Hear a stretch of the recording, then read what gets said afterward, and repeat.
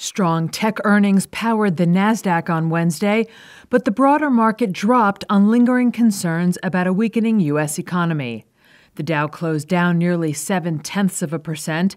The S&P 500 shed nearly 0.4%, while the Nasdaq added nearly 0.5%. Microsoft shares rallied following upbeat quarterly earnings and sales, including of robust artificial intelligence products. Its results boosted shares in companies such as cloud computing rival Amazon.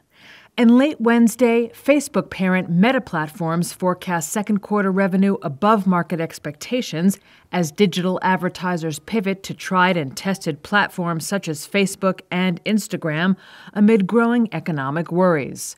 Shares of Meta rose 9% after the bell on Wednesday, as its profit also beat Wall Street estimates.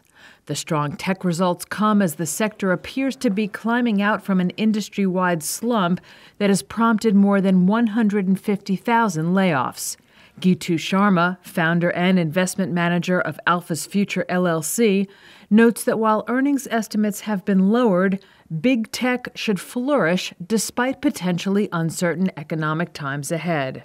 The big tech stocks are in a good position because they not only have a strong market share, market position, are innovative, but also they have a very strong balance sheet profile and ability to manage through a difficult economic environment. Economic data on Wednesday showed new orders for key U.S. manufactured capital goods fell more than expected in March, and shipments declined, suggesting that business spending on equipment likely remained a drag on first quarter economic growth.